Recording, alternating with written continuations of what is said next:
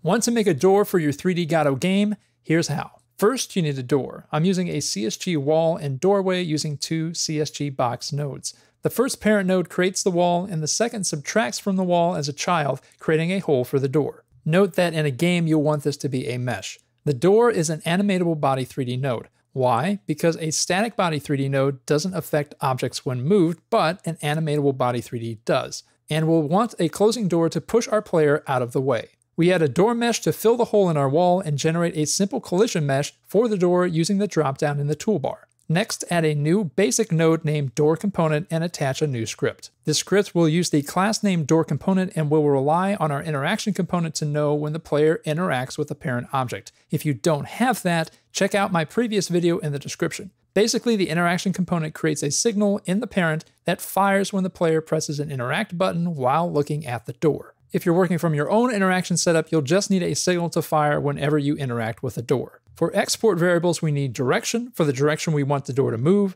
door size so we can copy and adjust the movement amount, speed for how quickly the door will move, close time for how long it takes for it to close, and transition and easing to adjust our animation. We need a variable for our parent and one to retain the original position of our door for when we close it. In the ready function, we get our parent's original position, and then wait until the parent is ready to run our signal connection function, connectParent.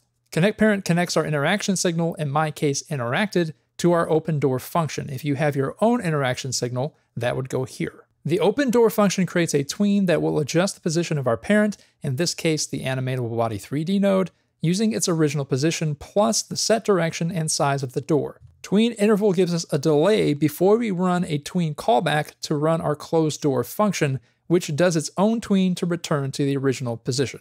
And that's it. You can now create different door types using just the door component.